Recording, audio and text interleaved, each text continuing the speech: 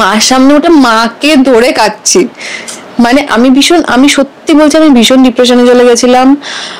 আমি খেতে পারতাম না, আমি নিজের মুখ দেখিনি 10-15 দিন, নিজের মুখই দেখিনি 10-15 দিন। আমি এতটা ডিপ্রেশনে চলে গেছিলাম, আমি খেতে পারতাম না, স্নান করতে পারতাম না, কাজে যেতে পারতাম না। মাকে উঠে বলছি, মা আমি কাজে যাবো না। সিদ্ধান্ত কি তোমার ছিল সরে আসা নাকি? না না না না না, এটা আমি বলতে পারি আমার ছিল না, একদম ছিল না, কখনো থাকবে না আমার সিদ্ধান্ত এরকম। সেই মানুষটারই ছিল। এবার টাকাটা পেয়েছে, পাওয়ার পরের দিন ব্লক, ফোন নেই, কিছু নেই, ফোন করছি বন্ধুর কাছে। আর যদি সে ফিরে আসে অ্যাকসেপ্ট করবে? এত কিছু তো ঘটলো তোমার জীবনে, চেষ্টা করেছিলে অনেক? বাবা আমি সব চেষ্টা করেছি, 1000% চেষ্টা করে নিয়েছি, কিছু বাদ রাখিনি। আমি দিনের পর দিন আমি জাস্ট জেগেছিলাম, কোনোদিনও ঘুমোতে পারতাম না আমি রাতে। মানে আমার মনে হতো কবে শেষ হবে, কবে সকালটা কবে আসবে, বিকজ রাত আমি পারতাম না রাতে থাকতে, এত প্রবলেম হয়েছে আমার সব দিক থেকে।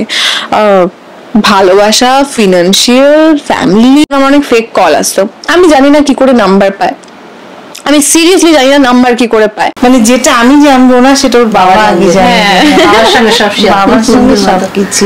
এমনি মেয়েরা বাবার একটু ফেভারিট হয়, মেয়েরা একটু বাবার ভক্ত হয়, ও একটু বেশি। সময়টাকে ছুটিয়ে কিভাবে এনজয় করছো? সেটা সব থেকে বড় জিনিস তুমি সামনে দেখতে পাচ্ছ, তুমি দেখো।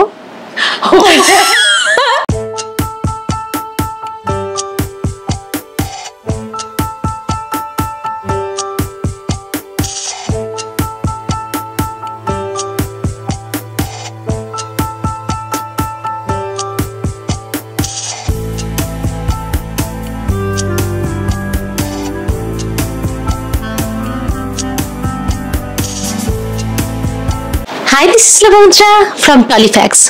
আজকে চলে এসেছে কিন্তু সকলের প্রিয় মিষ্টি অভিনেত্রী অমৃতার বাড়িতে। শুধু আড্ডা দেবো না, এখন শুটিং নেই, কি করছে না করছে জমিয়ে একেবারে সমস্ত কিছুটা জানবো। আগে প্রথমে কেমন আছো বলো? আমি খুব ভালো আছি, অনেকদিন পর দেখা। অনেকদিন, লাস্ট কবে দেখা হয়েছিল? লাস্ট ওই ইন্টারভিউতে। হ্যাঁ হ্যাঁ, 6 বালিগঞ্জ প্লেস। তারপর মনে আছে, সব মনে আছে। তুমি যা যা প্রশ্ন করো মনে থাকবে না। ভালো প্রশ্ন করি। ভালো তো করো। তুমি কেমন আছো বলো? খুব ভালো আছি। পুজোর কেনাকাটা কমপ্লিট মোটামুটি? আমাকে প্রশ্ন করার আগে সেটাই, কে কার ইন্টারভিউ নিতে এসেছে? কারণ আমি আজকেও গেছিলাম শপিং করতে। ও অফলাইন করো? আমি আসার আগে আসবো বলে শপিংটা কমপ্লিট করেছো তো নাকি ছুটে ছুটে চলে? না করেছি। তুমি দেরিতে আসবে বলেই গেছি, নাহলে যেতাম না। কেনা হয়েছে? কি কিনলে? ওই শুরু হোক। 2টো ড্রেস কিনেছি আজকে। আমি নিজেই নিজের জন্য এত কিছু কিনে ফেলেছি।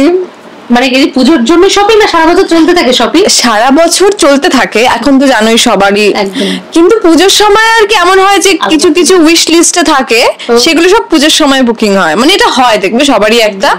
তো আমারও কাজের জিনিস, অকাজের জিনিসও কয়েকটা কিনে ফেলেছি, আর কাজের জিনিসও কিনেছি, যেগুলো দরকার ছিল পুজোর সময়তে সব কেনা হয়ে গেছে। মা বাবার জন্য এনেছি, মা বাবার জন্য কালকে শপিং করতে গেছিলাম। ওরা যায়নি, আমি, আমার 2 বান্ধবী, আমার বেস্ট ফ্রেন্ড বন্নিশিখা আর তানু, আমরা 3 জন গেছিলাম। বাবা মায়ের জন্য শপিং করে এনেছি, কমপ্লিট। দায়িত্ব পরায়ণ মেয়ে। আচ্ছা, শুধু তাই নয়, ঘরটা তো দেখাবোই, আমি তার আগে একটুখানি বলবো যে ড্রেসিং টেবিলটা একটু ঘুরে দেখাও। কতগুলো মেকআপ কিট সাজানো, মানে এত সুন্দর স্কিন। আমি মেকআপ করি না, তুমি মাকে জিজ্ঞেস করো, আমি সিরিয়াসলি মেকআপ করি না। কি এগুলো মেকআপ নয় তো? কি এগুলো? ওগুলো সব স্কিন কেয়ার প্রোডাক্ট। আচ্ছা, স্কিন কেয়ার প্রোডাক্ট এর মধ্যে করছি না, মেইনটেইন করছি। মেকআপের মধ্যে যেগুলো পড়ে সেগুলো স্টুডিওতে করি আমি, ঠিক আছে? আদারওয়াইজ যেগুলো তুমি দেখছো প্রত্যেকটা স্কিন কেয়ার প্রোডাক্ট। এখানে তুমি একটাও মেকআপ প্রোডাক্ট পাবে না, তুমি দেখো একটাও নেই। এখন খুঁজে খুঁজে নাম দেখে ওগুলো ভেতরে আছে, মানে ভেতরে আরো আছে। হ্যাঁ, অনেক আছে। ওগুলো সব স্টুডিওর জন্য, আর এগুলো সব স্কিন কেয়ার প্রোডাক্ট। এই জন্য এত সুন্দর স্কিন মেইনটেইন। না, ওখানে মায়েরও আছে, আমারও আছে, দুজনের আছে। আচ্ছা, এবার আমি আসল প্রশ্নে যাই, যে এখন তো শুটিং নেই, কিছুদিনের জন্য মি টাইম যাকে বলে, তোমরা তো এমনি পাওই না, সবসময় ব্যস্ততা থাকে। সত্যি এই সময়টাকে ছুটিয়ে কিভাবে এনজয় করছো? সেটা সব থেকে বড় জিনিস তুমি সামনে দেখতে পাচ্ছ, তুমি দেখো।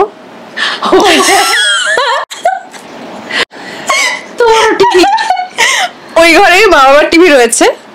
তারপরে একদিন কি হলো আমার, হঠাৎ করে এই কাজের পর আমি ডিপ্রেশনে চলে গেছিলাম, কোনো বাজে ডিপ্রেশন, হ্যাঁ কোনো মানে এরকম কোনো ডিপ্রেশন নয় যে সিরিয়াস কোনো কারণে, একটা ভুলভাল কারণে ডিপ্রেশন। হঠাৎ করে আমার কি বলে আমি টিভি কিনবো, কারণ ওই ঘরে গিয়ে শুয়ে আমি টিভি দেখতে পারি না, আমার নিজের ঘরে আমি শুয়ে টিভি দেখবো। আমি কিনে নিলাম টিভি, এত বড় ঘরে জানা নেই টিভিটা। এখন এই টিভিতে তো আমি সারা রাত মুভি সিরিজ সব গান। ঘুমটা কখন হয়?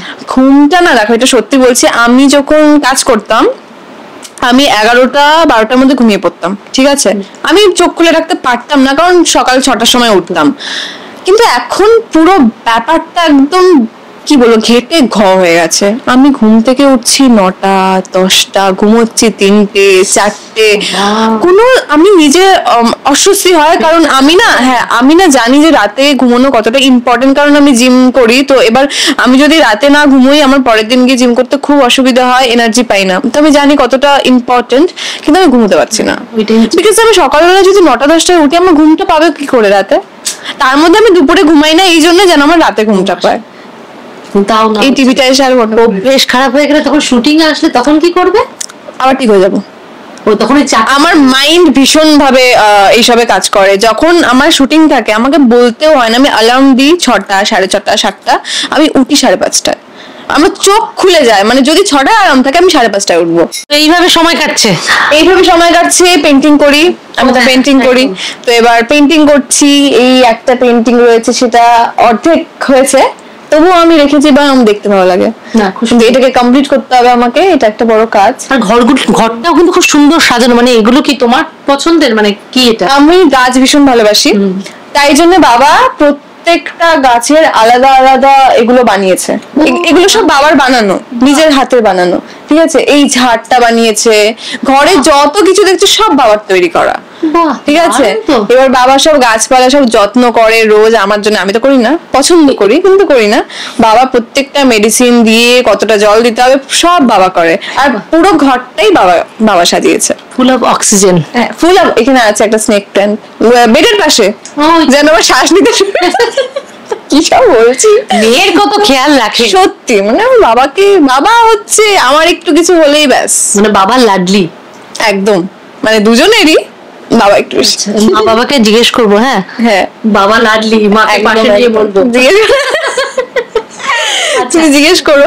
আচ্ছা, মানে মন ফাগুন, এবার জিজ্ঞেস করছি যে মন ফাগুন এত ভালো প্রজেক্ট, হিট প্রজেক্ট, কিন্তু হঠাৎ করে শেষ হয়ে গেল। আমি জানি না সেটা রিজনটা কি, কিন্তু জানা ছিল তোমাদের শেষ হয়ে যাবে? না জানা ছিল না, আমরা কেউই জানতাম না অ্যাকচুয়ালি, আমরা জেনেছি কিছুদিন আগে।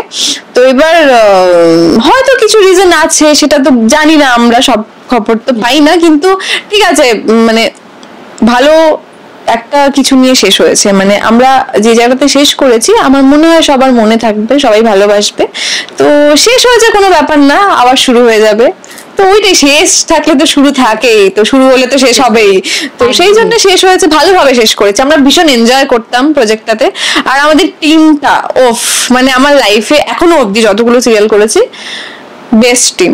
এখনো মিট করা হয়? একদম, সেদিনই মিট করে এলাম সবাই, প্রত্যেকটা মানুষ, মানে কিছু বলার নেই, আলাদা আলাদা ভাবে ভালো আর কি, কিছু বলার নেই, খুব ভালো টিম, মানে ভীষণ হ্যাপি আমরা একে অপরকে পেয়ে। আচ্ছা, এবার জিজ্ঞেস করবো অমৃতার মানে অভিনয়ে আসা সূত্রটা। ইন্ডাস্ট্রিতে এসেছি হচ্ছে তোমার, আমি কলকাতায় আসি পড়াশোনার জন্য। আমি অ্যাকচুয়ালি শিলিগুড়িতে ভর্তি হয়েছিলাম জুলজি অনার্স নিয়ে, সেটা মায়ের জোর চার করা, মানে অ্যাকচুয়ালি আমি পড়তে চেয়েছিলাম ফিজিক্স অনার্স নিয়ে, কিন্তু সেটা আমি পাইনি যথারীতি, ঠিক আছে। অত মার্কস আমার ছিল না সত্যি বলতে, মানে আমার ইয়ারে ভীষণ বাজে প্রশ্ন করেছিল ফিজিক্স, আমি পুরো কেঁদেছি, সত্যি বলছি খুব কেঁদেছি, পারিনি বলে। ফিজিক্স আমার ফেভারিট সাবজেক্ট, কিন্তু খুব কঠিন প্রশ্ন ছিল, আমি ফিজিক্স অনার্স পাইনি যথারীতি। তো মা আমাকে জোর জার করে জুলজিতে ভর্তি করে দিয়েছিল। তো তারপরে আমি কান্নাকাটি করে বাবাকে পটিয়ে কলকাতা চলে এলাম, ফ্যাশন ডিজাইনিং এ ভর্তি হলাম, কারণ ছোটবেলা থেকে পেন্টিং করি, তাই ফ্যাশন ডিজাইনিং এ একটা আমার ছিল, বুঝছো তো। পেন্টিংটা আমার বলতে পারো প্রথম লাভ বলতে পারো ছোটবেলা থেকে। তো ওই ফ্যাশন ডিজাইনিং পড়তে পড়তে আমি দেখলাম যে আমাদের কলেজে অনেক আর্টিস্টরা আসতো ফ্যাশন শো এর সময় জাজ হিসেবে, অনেক তোমার অ্যাক্টর অ্যাক্ট্রেসরা আসতো। তো আমার খুব ভালো লাগতো দেখে, ঠিক আছে, মানে আমি তো ব্যাক স্টেজে থাকতাম অবভিয়াসলি, তো আমি ওদেরকে দেখতাম, আমার খুব ভালো লাগতো, কিন্তু কখনো ওরকম ভাবিনি যে আমি করবো বা কিছু। কিন্তু হ্যাঁ, এটা বলতে পারো যে ছোটবেলা থেকে টিভিতে মুভি দেখে বাড়িতে অলওয়েজ আমি ডায়লগ বলতাম, মানে এটা একটা ভালো লাগা ভেতর থেকে ছিল ছোটবেলা থেকে, কিন্তু কোনোদিনও ভাবিনি, বিশ্বাস করো, যে আমি করব বা কিছু। কিন্তু আমি এটা জানতাম যে আমি কলকাতা আসবো, কেন আসবো জানতাম না ছোটবেলা থেকে। আমি অলওয়েজ মা বাবাকে বলতাম যে আমি কলকাতাতেই যাব, ঠিক আছে। আমি তো নর্থ বেঙ্গলের মেয়ে, আমার 12 নর্থ বেঙ্গলে, তো কলকাতায় কেউ ছিল না, আমার কোনো আসার কোনো চান্সই নেই, ঠিক আছে। কিন্তু আমি ছোটবেলা থেকে জানতাম আমি কলকাতায় আসবো, বিশ্বাস করো আমি জানতাম কলকাতায় আসবো, কেন আসবো আমি জানি না, ম্যানিফেস্ট করেছি হয়তো ছোটবেলা থেকে। তো এলাম, আসার পর কলেজে পড়লাম, তো হঠাৎ করে যখন আমার কলেজও শেষ হয়নি, 2016 আমার কলেজ তখন শেষ হয়নি, তো হঠাৎ করে কি হলো কি, আমি ভাবলাম যে ওই কালার্স বাংলাতে দেখবে তখন নিচে দিত যে ইমেল আইডিতে দিত যে নতুন মুখ চাই, ছবি পাঠাও। তো আমি একটা ওরম করে আমার 2টো ছবি পাঠিয়েছিলাম, ঘরে তোলা ছবি নর্মাল। তো ভেবেছিলাম কোনোদিনও ফোন টোন আসে না, নর্মালি পাঠাই। 3 দিন পরই ফোন করেছে আমাকে, এবার ফোন করে বলছে যে তোমার ছবিটা সিলেক্ট হয়েছে, তো তোমাকে অডিশনে ডাকছি, তো এসো। মাকে বললাম, তখন বাবা আসামে থাকতো, মা আর আমি থাকতাম কোন্নগরে। মা বলছে না না এসব ফেক, এসবে তো যাওয়া যাবে না, ঠিক আছে। মা ভয় পেয়েছে ভীষণ ভাবে, ঠিক আছে। এবার তারপরে মাকে কান্নাকাটি করুন, চলো মা প্লিজ একবার তো গিয়ে দেখি। গেলাম, মাকে নিয়ে জোর জার করে গেলাম, গিয়ে দেখলাম যে না ওটা কালার্স বাংলারই অফিস ছিল সত্যিকারের। তো ওখানে গেলাম, কথা বললাম, ওই আমার শুরু ছিল, ওইটা আমার শুরু, নিজের ছবি পাঠানো দিয়েই শুরু। মা বাবার সাপোর্ট তো প্রথম থেকেই ছিল, প্রথম থেকে ছিল। ওটা আমি করেছি তোমার 2016 প্রথম দিকে। তো পুরো 2016 আমি অডিশন দিয়েছি, 1 বছর অডিশন দিয়েছি, নানান জায়গায় অডিশন দিয়েছি। এবার ওটার বদলেও না আমার অনেক ফোন আসতো, ঠিক আছে, কি করে নাম সিলেক্ট হলে না না 1 বছর তো আমি গিয়ে দেখলাম যে অডিশন দিচ্ছি, বলছে খুব ভালো খুব ভালো, কিন্তু সিলেক্ট হচ্ছে অন্য কেউ, ঠিক আছে। ইভেন গিয়ে দেখছি যে অন্য যাদেরকে টিভিতে দেখতাম তারাও ছিল অনেকে, এবার দেখছি যে পরে তারাই সিলেক্ট হয়েছে। তার মানে বুঝলাম যে না, তার মানে আগে থেকে হয়তো আমি জাজ করবো না কাউকে, এই বিষয়ে হতেই পারে, এগুলো হতেই পারে, কোনো ব্যাপার না।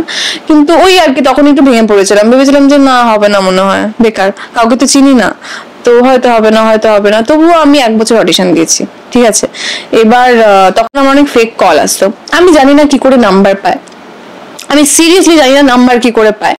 হ্যাঁ, ইভেন একদিন আমাকে ফোন করে বলছে যে তখন তো বুঝতাম না, 2016 আমি কিচ্ছু জানি না, মানে কি অডিশন, কে কি, আমাকে বলছে এরকম একটা অডিশন রয়েছে, তোমাকে একটা ফর্ম ফিল আপ করতে হবে, 5000 রুপিস দিতে হবে, এখানে এখানে ব্যাপার। আমি প্রথমে বললাম যে, আর বিশ্বাস করো তখন 5000 রুপিস দেওয়ার মতো মানে সিচুয়েশন ছিল না আমার।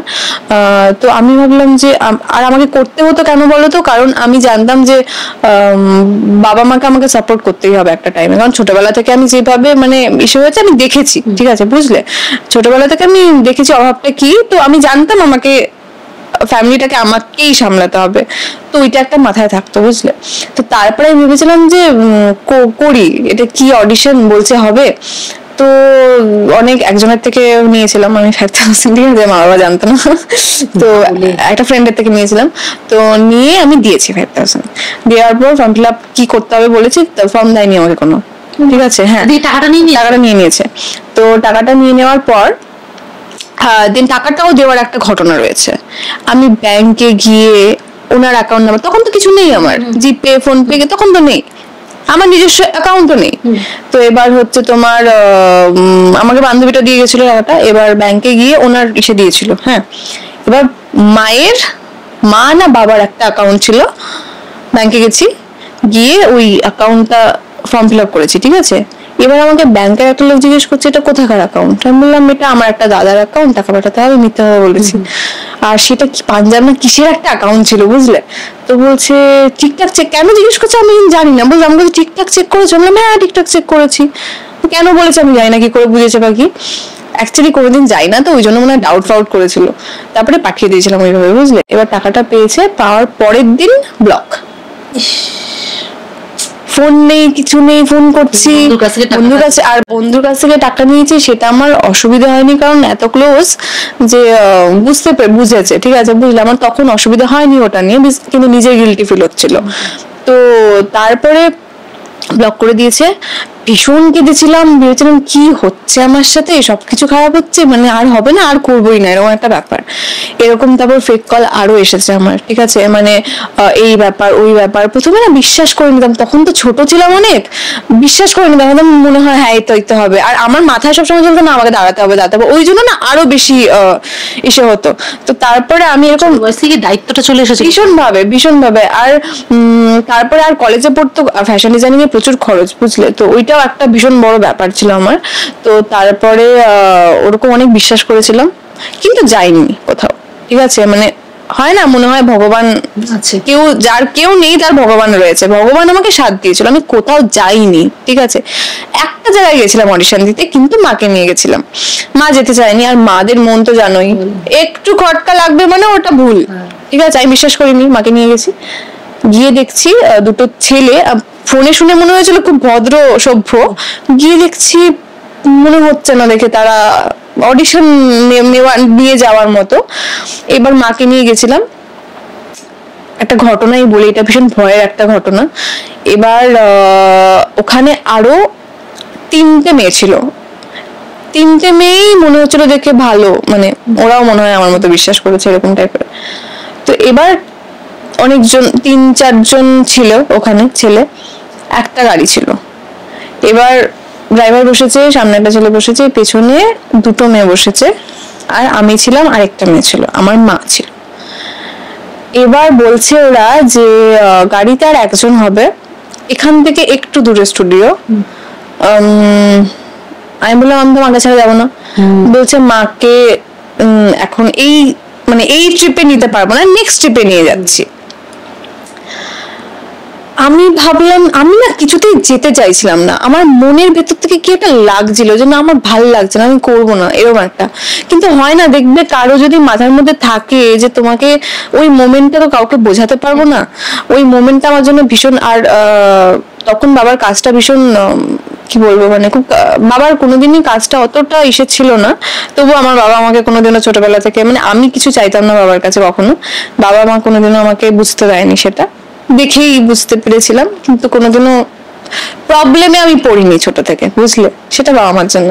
তো এবার মাথায় ছিল যে না যদি হয় যদি হয় যদি হয়, কিন্তু আরেক দিক থেকে বলছিল যাস না যাস না যাস না, ঠিক আছে, দুটো চলছে, হ্যাঁ দুটো চলছে। হ্যাঁ, মাকে দেখছি, মাও একটা কেমন কাঁদো কাঁদো হয়ে গেছে, মানে মা ছাড়বে না আমাকে। হ্যাঁ, এবার ওই মেয়েটি আর মা দুজনকে ওরা রেখে, ওই মেয়েটিও ছিল মায়ের সাথে, আমাকে ওরা নিয়ে গেছে, আমরা 3জন মেয়ে ছিলাম, গেছি অর্ধেক রাস্তায় বলছে আমাকে নামাও গাড়ি থেকে, আমি যাইনি, অর্ধেক রাস্তা আমি ভেতর থেকে, ইনটিউশন বলে না, ভেতর থেকে এসে আমি যাবোই না, আমি নেমে গেছি গাড়ি থেকে। এবার নামিয়েছে অনেক ঝগড়া করার পর। এবার মা ছিল হচ্ছে ওই মেয়েটির সাথে, ওইখানেই দাঁড়িয়েছিল, টলিগঞ্জ মেট্রো স্টেশনের সামনে দাঁড়িয়েছিল, ঠিক আছে। ওই মেয়েটি নাকি কোথায় চলে গেছে, তারপরে ও হয়তো দাঁড়িয়ে থাকতে পারছিলেন না, হয়তো মায়ের ফোনের চার্জ শেষ হয়ে গেছে, আর মাকে ফোনে পাচ্ছি না, ঠিক আছে। আর মা ওখানে কেড়ে দিয়েছে অর্ধেক, গাড়ি থেকে নেমেছে, ওদেরকে বলছে আমাকে দিয়ে এসো, আমি যাবো না। বলছে আরে কোনো ব্যাপার না, কিছুক্ষণের অডিশন, আমি যাবো না, তুমি কি করে নিয়ে যাবে আমাকে, আমি যাবোই না, চলো দিয়ে এসো, মানে ভীষণ নিজে বিহেভ করেছে। মানে আমার কাছে কিন্তু সবার নাম্বার আছে, আমি ফোন করে যে কাউকে ডাকতে পারি, কিন্তু এখান থেকে সামনেই আমাকে দিয়ে এসো। ঝগড়া করে আমি উঠেছি, আমাকে দিয়ে এসে নেমেছি মেট্রো স্টেশনের সামনে, দেখছি মা বসে আছে, আমি বলছি ঠিক আছে যাও। এবার মাকে নিয়ে বাড়ি চলে এসেছি, মাকে দেখছি মা পুরো প্রায় কাঁদো, আমিও কাঁদো। এবার জানি না ওরা হয়তো বিশ্বাস করেছে, কিন্তু আমি জানি আমার সাথে ভগবান আছে, বিশ্বাস করো। আমার মাকে যদি জিজ্ঞেস করো, মা এখনো গায়ে কাটা দেয় এটা, এই ঘটনাটা শুনলে, কিন্তু মানে এটা কেউ জানে না, আমি আজকে প্রথম এখানে বললাম, এটা কেউ জানে না, শুধু আমার ক্লোজ ওয়ান্সরা জানে, এটা কেউ জানে না।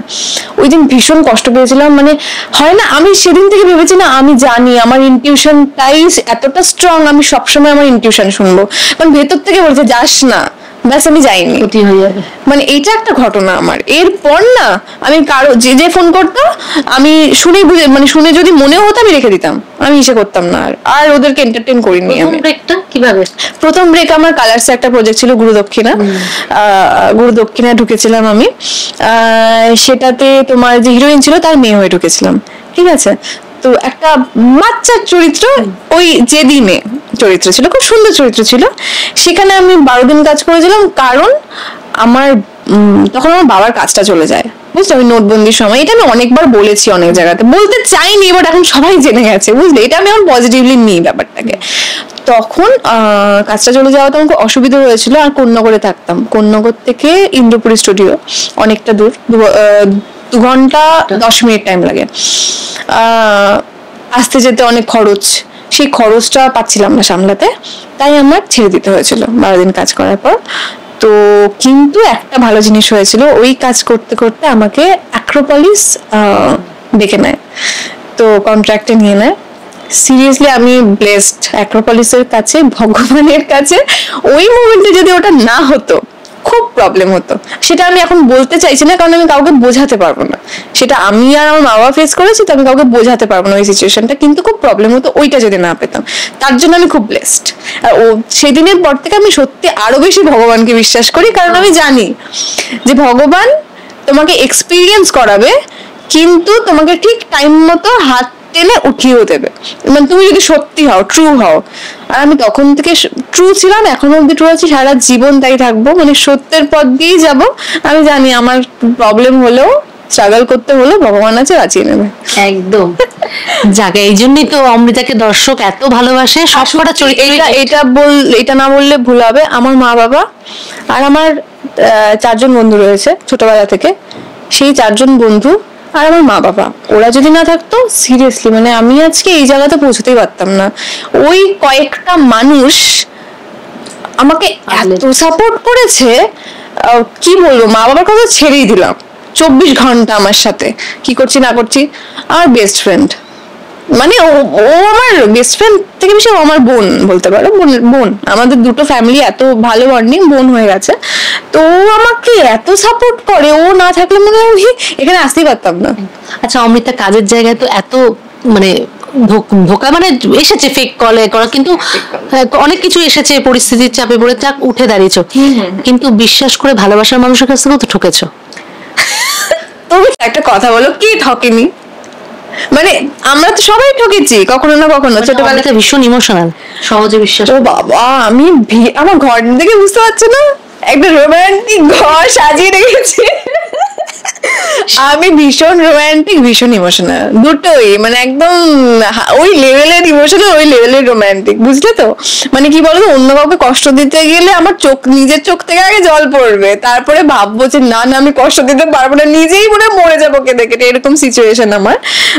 আর যদি বলো যে হার্ট হয়েছে কিনা, হ্যাঁ আমি প্রচুর হার্ট হয়েছি, আর আমি ব্লেসড, আমি হার্ট হয়েছি, কারণ আমি যদি হার্ট না হতাম আমি এতটা স্ট্রং হতে পারতাম না কিন্তু।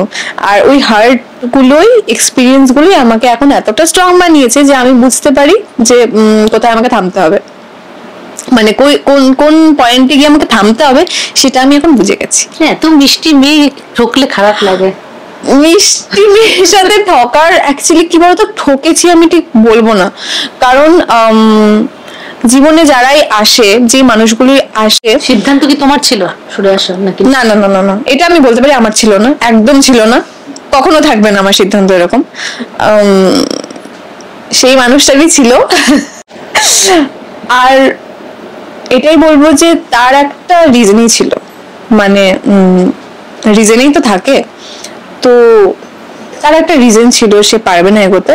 হ্যাঁ, আমি সেটাকে সাপোর্ট করছি, মানে আগে করতাম না, ছোট ছিলাম, এখন করছি, কারণ যার যাওয়ার সে যাবে, যার থাকার তাকে কিছু বলতে হবে না, সে এমনিই থাকবে। অনেকটা ম্যাচিওর হয়ে গেছে, অনেকটা, মানে কি বলতো, এটা বিশ্বাস করে যে যেটা হয় ভালোর জন্য হয়, সবাই বলে, আমিও বলছি যেটা হয় ভালোর জন্য হয়, কিন্তু কোনো কোনো সময় না সেটা মানতে ইচ্ছে করে না, মানে হয় না যে কি বলবো আর কি, মন তো, আর আমার মন তো ভীষণ ইমোশনাল, মানে হ্যাঁ রিজনটা জানি, সব জানি, তারপরে মনে হয় যে ঠিক আছে, মানে সেই ফেসে মা বাবা, ও বাবা সেই ফেসটা জিজ্ঞেস করছো, ওই ফেসটাতে আমার মা বাবা অতটা দেখেনি আমাকে, ঠিক আছে, কারণ আমি মা বাবার সামনে কাঁদি না, ঠিক আছে, এই যে বলছি পাশ থেকে শুনবে আবার টেনশন করবে, আমি কাঁদি না মা বাবার সামনে, আমি একা থাকলে কাঁদি, ঠিক আছে, আর আমার মনে হয় কাঁদা উচিত সবার,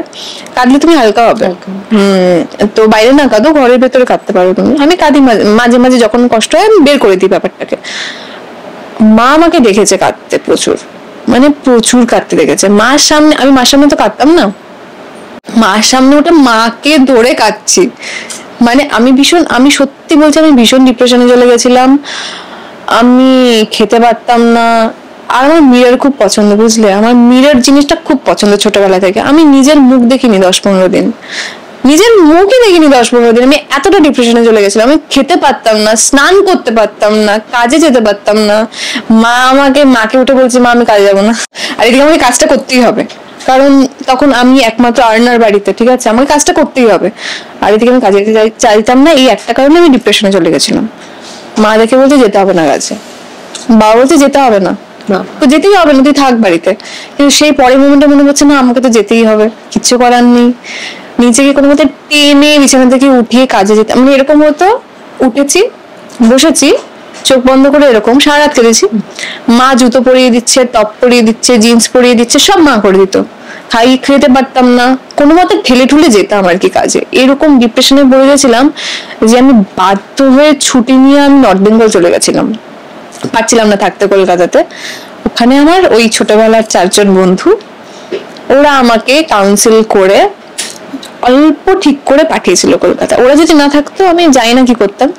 ওরা আমাকে পাঠিয়েছিল সেই সময়, ওই কাউন্সিল করে করে করে করে 4-5 দিন কলকাতায় পাঠালো। দেন নিজেকে ভাবলাম যে না, আমাকে ঠিক হতে হবে, ঠিক আছে।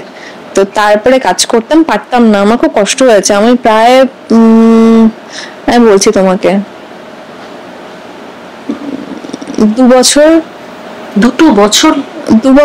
2 বছর কি 2021 অব্দিও, 21-এর স্টার্টিং অব্দিও আমি, এটা তো বুঝবে না কেউ, দেখলে বুঝবে না আমাকে, কিন্তু কোনোদিন বুঝবে না দেখলে, ঠিক আছে। শুধু আমার বেস্ট ফ্রেন্ড, আমার কিছু বন্ধু আর মা বাবা জানে, মা বাবাও বোঝে না। বেস্ট ফ্রেন্ড আর আচ্ছা ওই 3 জন বন্ধু, 4 জন বন্ধু আমার, ওরাই শুধু বুঝবে, আর কেউ বুঝবে না। ওরাই শুধু জেনেছে আর কি আমার কি কি সিচুয়েশন গেছে। 2021-এর প্রথম স্টার্টিং অব্দি ভীষণ পরিমাণে আমার প্রবলেম হয়েছে নিজের সাথে নিজেকে দাঁড় করাতে, কাজ করতে। 2020 তো আমার মানে সব থেকে জীবনের পৃথিবীর সবার সব থেকে বাজে ইয়ার। তার মধ্যে আমি অন্যদেরটা তো আমি জানি না, আমি নিজেরটাই বলছি, এত খারাপ ইয়ার না, আমি বিশ্বাস করো, আমার মনে হয় যে ওই ইয়ারটাতে আমি যে কি গেছে আমার সাথে, আমি সিরিয়াসলি কাউকে বোঝাতে পারবো না। মানে আমি দিনের পর দিন আমি জাস্ট জেগেছিলাম, কোনোদিনও ঘুমোতে পারতাম না আমি রাতে। মানে আমার মনে হতো কবে শেষ হবে, কবে সকালটা কবে আসবে, বিকজ রাত আমি পারতাম না রাতে থাকতে। এত প্রবলেম হয়েছে আমার সব দিক থেকে, ভালোবাসা, ফিনান্সিয়াল, ফ্যামিলি, সব দিক থেকে প্রবলেম হয়েছে। আমি পারছিলাম না সহ্য করতে। হ্যাঁ, ওই 2021-এর স্টার্টিং এ গিয়ে একটু ঠিক হলাম, মানে নিজেকে ঠিক করলাম আস্তে আস্তে। মেডিটেশনে ফিরলাম, আমি মেডিটেশন করতাম, ছেড়ে দিয়েছিলাম করা 2 বছরের জন্য। মেডিটেশনে ফিরলাম, আস্তে আস্তে নিজেকে শান্ত করলাম। হ্যাঁ, আস্তে আস্তে আবার পেন্টিং করতে শুরু করলাম, বিকজ ছেড়ে দিয়েছিলাম সবকিছু।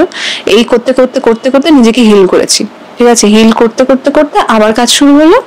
তো তোমার মনে হয় নিজে যে মানুষটার জন্য এত কিছু করছি, সেই মানুষটা তো বেশ বিন্দাস আছে, আমি কেন কষ্ট পাচ্ছি? সেই মানুষটা কি সত্যি বিন্দাস আছে? মানে আমি জানি না, মানে আমি না কাউকে জাজ করতে পারি না, এটা আমার খুব বড় প্রবলেম, বুঝলে। সে হয়তো চলে গেছে, কিন্তু সে কি সত্যি বিন্দাস আছে? মানে তার লাইফে কি খোঁজ নিয়ে? হ্যাঁ, খোঁজ তো নিয়েছি, কি বলো আজকে পারি না, খোঁজ তো কোনো কিছু, মানে খোঁজ নাও নাকি? না, এখন নিই না, হয় না নেওয়া, কিন্তু তখন নিয়েছি, মানে খোঁজ নিয়েছি। সে এরকম নয় যে সে চেষ্টা করেছিলে অনেক, বাবা আমি সব চেষ্টা করেছি, 1000% চেষ্টা করে নিয়েছি, কিছু বাদ রাখিনি। এই জন্য আমার এখন কোনো রিগ্রেট নেই। কেন বলো তো? একদম আমার দিক থেকে আমি 1000% চেষ্টা করেছি, এই জন্য আমার এখন কোনো রিগ্রেটই নেই। কারণ আমি মনে করি যে মানে যে ভালোবাসে তাকে যদি আমার এত কিছু করতে হয়, তবুও যদি সে না আসে, তার মানে তো সে আমার জন্য নয়, আর মেবি ভালোর জন্য। যদি সে ফিরে আসে, অ্যাকসেপ্ট করবে? এত কিছু তো ঘটলো তোমার জীবনে, মন থেকে। মানে ফিউচারে হয়তো থাকতে পারবো না, মানে হয়তো পারবো না, কারণ ইম্পসিবল আমার জন্য। মানে আমি অ্যাকচুয়ালি এখন সিঙ্গেলই থাকতে চাই, আর বিয়েও করতে চাই না। সত্যি বলছি, মা বাবাকেও রাজি করে নিয়েছি আমি। হ্যাঁ, মা বাবাকে রাজি করে নিয়েছি, আমি বিয়ে এখন করতে চাও না বিয়ে? তো না মানে চাই না করতে আর কি, ঠিক আছে সেটা সুন্দর মিষ্টি মেয়ে না, সত্যি চাই না। এবার আমি তো ফিউচার জানি না কি হবে, পরবর্তীতে যদি এরকম হয় যে লেখা আছে বিয়ে, কারো আশা আছে জীবনে, সেটা হলে হবে, আমার হাতে তো নেই, সেটা তো ভগবানের হাতে, সেটা হলে হবে। কিন্তু এখনের ইচ্ছেটা বলছি আমি চাই না করতে, ঠিক আছে? আমি বিয়ে করতে চাই না, আমি শুধু কাজ করতে চাই, আমি অনেক ভালো ভালো কাজ করতে চাই, আর মা বাবাকে সব দিতে চাই, পৃথিবীর সব দিতে চাই, এটা আমার স্বপ্ন, এটাই শুধু আমার স্বপ্ন, আমার আর কোনো স্বপ্ন নেই, ঠিক আছে? এখন শুধু এটাই। আর সে ফিরে এলে সে ফিরে আসবে না, এটাও বলে দিতে আমি জানি, আসবে না ফিরে, তারপরের উত্তরটা আর আসে না, একসেপ্ট করবো কিনা, কিন্তু আসবে না ফিরে, সেটাই আমি জানি।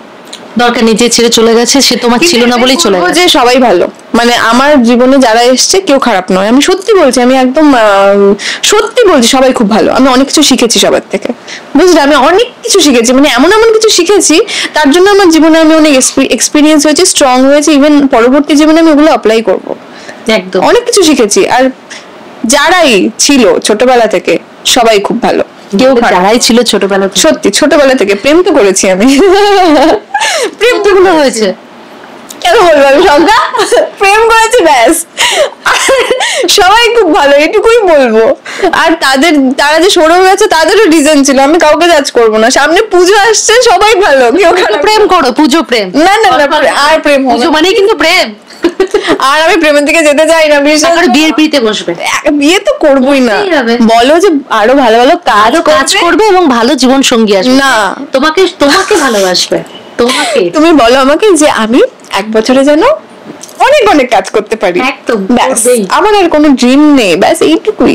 মা বাবাকে কাজের জায়গায় নিয়ে যাবো, ভালো কোনো কিছু হলে মা বাবাকে সবকিছু গিফট করবো, যা যা আমার মনের ইচ্ছে সব মা বাবাকে দেবো, ব্যাস, আমার কিছু চাই করবে, কোনো অসুবিধা নেই। আচ্ছা, সামনে দর্শক কি নতুন কোনো রূপে পেতে চলেছে তোমাকে, কথা চলছে?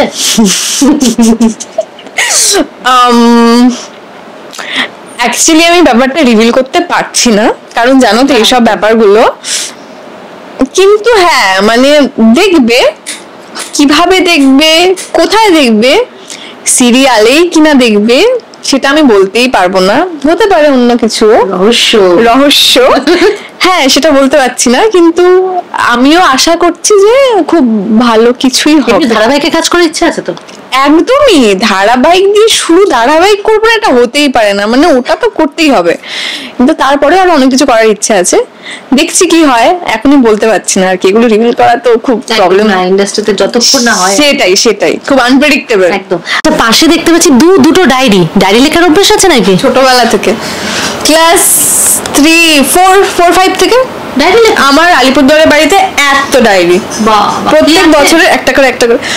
ও বাবা, মানে আমি জাস্ট পাগল হয়ে যাবো ওগুলো এখন পড়লে, রোজকার কথা লিখতাম, ডেইলি স্কুলে কি হতো কি না হতো, কি হয়েছে, ডিটেইলে লিখতাম, মানে বাড়িতে এসে কি হচ্ছে, টিভিতে কি দেখছি, বান্ধবীর সাথে কি হয়েছে, বন্ধুর সাথে কি হয়েছে, সব লিখতাম। এই ডায়েরিটা পেলে অনেক কিছু জানা যাবে। আমি ভগবানের কাছে এটাই প্রে করি, ওই সব ডায়েরি যেন কেউ না দেখে, কি সব লেখা শুধু বেস্ট ফ্রেন্ড জানে আমার, আর কেউ জানে না, ওখানে ভুলভাল জিনিস লেখা আছে। আর এইগুলোতে তো, এটা তো হচ্ছে, এই নোটবুকটা হচ্ছে আমার, খুলে দেখাতে পারবো না, এটা হচ্ছে আমার ম্যানিফেস্টেশন ডায়েরি, মানে আমার ম্যানিফেস্টেশন বলতে ওই ল অফ অ্যাট্রাকশন, আমি দ্য সিক্রেট খুব বিশ্বাস করি, তো আমার যা উইশ, আমার যা গোল, আর আমার সাথে যেগুলো ভালো হয় ওটা এগুলোর মধ্যে লেখা আছে। আর আমি আর আমার বেস্ট ফ্রেন্ড সবকিছু সেম কিনা, আমার বেস্ট ফ্রেন্ডের কাছেও সেম একটা ডায়েরি আছে, ও ওখানে সব লেখে, আর এটা হচ্ছে আমার পার্সোনাল ডায়েরি, এটাতে অনেক কিছু আছে, অমৃতার সমস্ত কিছু সিক্রেট ডায়েরির মধ্যে, এটা কিন্তু ভালো অভ্যাস। আর আমার একটা জিনিস খুব ভালো লাগে, আমি তো স্কেচ করি, আমি স্কেচ করে করে পাশে লিখি, না অমৃতা যদি মুখে কিছু না বলে ডায়েরি থেকে বোঝা যাবে আজকে মুড খারাপ না মুড ভালো, এটা তো ঠিক বলেছো, আমি চাই না কেউ ডায়েরিটা পাক, সত্যি বলছি, সব রিভিল হয়ে যাবে জীবনে, সব রিভিল হয়ে যাবে। আচ্ছা, পেয়ে গেছি অমৃতার বাস্তব জীবনের মা বাবাকে। আচ্ছা, কেমন আছো বলো? হ্যাঁ ভালো আছি। ভালো। আচ্ছা, মেয়ে দেখে তো মনে হয় খুব শান্ত, এমনি তোমরা বলো কতটা দুষ্টু? এমনিতে শান্ত, দুষ্টু বলতে ওই কি বলবো, মানে অতটাও দুষ্টু না, ছোটবেলাটা ছিল আলাদা দুষ্ট, ছোটবেলাটা অন্যরকম ছিল, যেটা মানে অনেক বাচ্চারা আছে না যে এটা ভেঙে ফেলছে ওটা ভেঙে ফেলছে, সেগুলো ছিল না, ওটা একটু অন্যরকম ছিল। ওই বালিশ গুলো ফেলে দিচ্ছে, তারপর ড্রেসিং টেবিলে যা আছে ওগুলো ফেলে দিচ্ছে, ওর ছিল এরকম। আর গাছে ফুল ফুলে সেটা তুলে ফেলছে, মানে গাছে ফুল, ও মানে ফুল কি যেটাই গাছে হতো আমাদের না ওই বাড়িতে, মানে নর্থ বেঙ্গলের বাড়িতে ছোট ছোট গাছ আছে, যেটা ওই কি বলে ওটাকে কি বলে কমলা লেবু গাছ হতো ছোট ছোট, সেটাকে তুলে ফেললো। তারপর ওর জেঠু বলেছে যে এটা এখনই তুলে ফেলেছে, সেটা তো বড় হবে, বলে এটা আমার বাবা লাগিয়েছে। ওর বাবা ওই এখানে মানে চন্দ্রকোনা ওই যে কি যেন জায়গাটা আছে না, ওখানেও কাজ করতো, সেখান থেকে নিয়ে গেছিল একটা ছোট, সেটাকে চন্দ্রকোনা থেকে নিয়েছিল। তো সেই গাছটা সেটাতেই ছোট ছোট হয়েছিল 3টে, তার থেকে একটা তুলে ফেলেছিল। তো জেঠু বলেছে এটা এখনই তুলেছি, সেটা তো আরো বড় হবে, বলছে এটা না আমার বাবা লাগিয়েছে। বাবা লাগলি তো শুনলাম, মানে বাবার প্রশংসায় পঞ্চমুখ। আচ্ছা তুমি বলো, বাবা বাবা করে যাচ্ছে কিন্তু। হ্যাঁ, সারাক্ষণই বাবা, সব সময়ই বাবা, মানে কোনো কিছু আমি করলে ওটা হবে না, ওটা বাবার মানে বাবাকেই করতে হবে। তুমি কি বকা দিতে? হ্যাঁ, আমি বাড়িতে যদি কাউকে ভয় পেতাম সেটা শুধু মা, মানে তাকাতো ব্যাস আমি চুপচাপ একদম এভাবে বসে থাকবো। আর বাবা শুধু প্যাম্পার করতো, সেই বাবা কোনোদিনও বকেনি আমাকে, কোনোদিনও বকেনি বাবা আমাকে। আচ্ছা এখন পড়া নিয়ে যে না এটা পরে বেরোবি না, ওর বাবা বলবে যে যাক না কি হয়েছে। মানে ড্রেস নিয়ে প্রবলেম মার, বুঝলে, মানে আমি যদি কোনো শর্ট ড্রেস পরি, মা এটা পরবি না, বাবা না ভালো লাগছে, যাক আমার বাবা আছে, আমার সব কথা একদম। মানে এখন বলো, মানে যেটা আমি জানবো না সেটা ওর বাবা আগে জানে, বাবার সঙ্গে সবকিছু। এমনি মেয়েরা বাবার একটু ফেভারিট হয়, মেয়েরা একটু বাবার ভক্ত হয়, ও একটু বেশি। হ্যাঁ, ও একটু বেশি। আচ্ছা, এখন মেয়েকে তো ছোট পর্দায় দর্শক প্রচন্ড ভালোবাসে, প্রতিটা চরিত্রই দর্শকের মনে গেছে, কেমন লাগে তোমাদের? ভীষণ ভালো লাগে। চুপচাপ না না, বাবাই বাবা বেশি কথা বলে। কি যে খুশি পাইনি কোনোদিন দেখতে পাবো পর্দায়। প্রথম থেকে সমর্থন ছিল, হ্যাঁ ওর বাবার তো প্রথম থেকেই ছিল, কেন আমার নিজেরই ইচ্ছে ছিল, আমি করতে পারিনি, মেয়ে করছে। আমি ড্যান্স করতাম, আমি পারলাম না, ও কমপ্লিট করলো। আর্ট করতাম, সেটা কমপ্লিট করলো। এখন এই লাইনে, সিরিয়াল লাইনে, এখন বড় পর্দায় কবে যাবে, এটা একটা আলাদা গর্বের বিষয়। হ্যাঁ নিশ্চয়ই, বাহ, মানে অমৃতার নামে তোমাদেরকে চেনে, সেইটাই। তুমি কি বলবে? মানে ডান্স বলতে ওর বাবা, মানে বাবাই প্রথম শিখিয়েছে মানে ওই যে টিভিতে হয় না, ওই যে প্রথম ডান্স ছিল কাটা লাগা আগে যে হতো, সেটা করেছিল। সেটা আমাদের ওখানে একটা ক্লাব আছে, সেই ক্লাবে মানে প্রতি বছরই একটা মানে হতো, একটা অনুষ্ঠান হতো, ওই কি বলে পুজোর পর হতো সেটা। তো সেখানে আমি একটা কম্পিটিশন ছিল, আমি ওকে কিন্তু ডান্স শেখাই না তখন, মানে ঘরে ওর বাবার সঙ্গে নাচতো, খুব নাচ বাজ খুব হতো। তো সেটাই আমি ওকে ওটা করিয়েছিলাম, সেই ঠিক সেরকম ভাবেই সাজিয়েছিলাম, ভালোই করেছিল। ওর প্রথম ডান্স। আচ্ছা, অমৃতা বলছে নাকি বিয়ে করবে না, তোমাদের নাকি বলে দিয়েছে। আমি সেটা বলেছে একদম না,